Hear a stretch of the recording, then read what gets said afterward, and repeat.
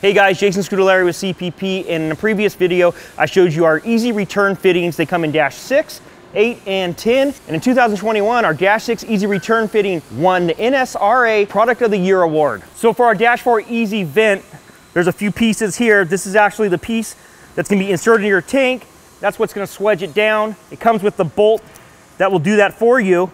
And if you look at this side, it's got a little step there, which your gasket will go onto before you stick it in the tank. And then we got our ORB fitting, which is ORB on one side, O-ring, and then our Dash 4.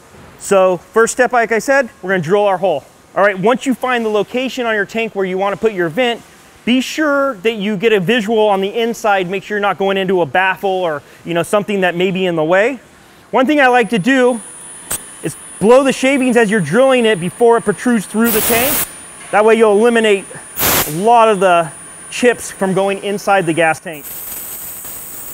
I actually put something in here to kind of gather how many chips actually would fall in there. It's actually very minimal as long as you're blowing that out, but you still want to try to get everything out of there.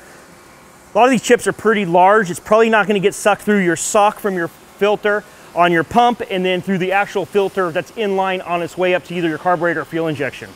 It's obvious our tank didn't have any fuel in it, but yours may. It's a good idea to probably use an air drill opposed to something that carries electricity. With the hole drilled, it's a good idea to make sure you have no burrs on there. If you do, grab a little file and smooth it out. Ours drilled out actually pretty cleanly. All right, I'm gonna go ahead and add a little bit of oil here. Put our gasket on there. We're gonna go ahead and insert the fitting in. Make sure that your gasket is around the step and not wedged in between the step and the tank itself. Hold one in with a wrench. I like to use a shallow socket. It just seems to give you a little more balance when you're tightening it up. I apply a little pressure down to keep everything kind of sturdy and straight and just start tightening it up. And you'll feel it as it starts to grab underneath. Don't overdo it and distort your gasket. But again, that step being there really helps that out. One thing I'd like to say about these fittings is we were the first ones to actually come out with these, and we're really proud on the way they're designed and machined. They all may look the same, but they're not, trust me. All right, so we're gonna go ahead and put our ORB fitting in. I put a little oil on the O-ring, and these don't have to be super tight. But make sure you hold the bottom, just snug it up.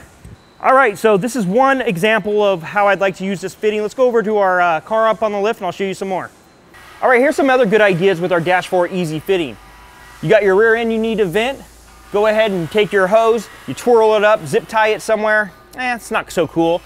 Take one of these, hit your 5/16 hole in your frame rail, pop it in there. Now it vents right into your frame rail. You can also do that with your gas tank. Some other ideas are your radiator, you want a steam line in there, you can put a little hole in your radiator, put one of these in, now you got a steam line.